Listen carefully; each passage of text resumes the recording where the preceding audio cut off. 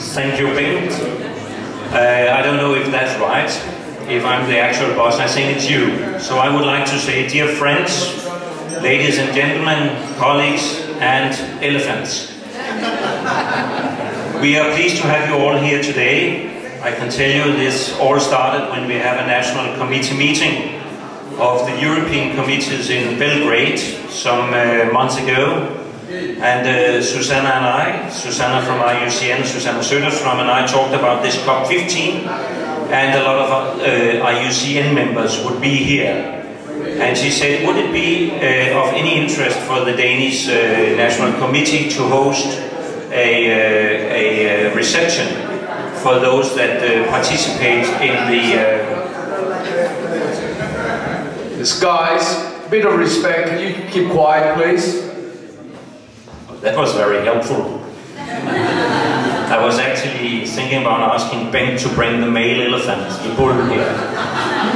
But we were talking about whether we should be able to host a reception like that. And we had a meeting in the National Committee, and we asked one of our colleagues, the Copenhagen Zoo.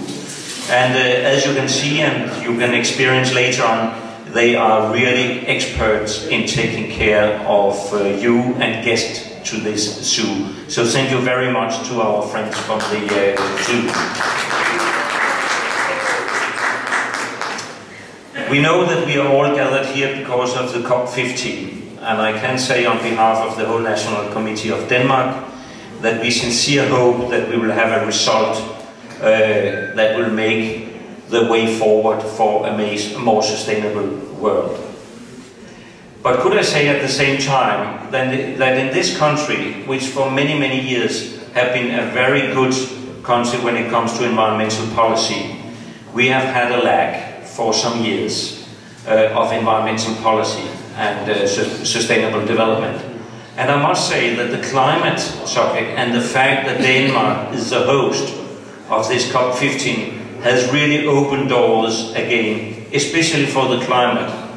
But for me, it is for some reasons nonsense, because climate is definitely a part of the whole environment. And I definitely find that this climate summit in Copenhagen is a door opener for what we are working for, not only for the climate, but for sustainability, for biodiversity, for the endemic species, etc., etc.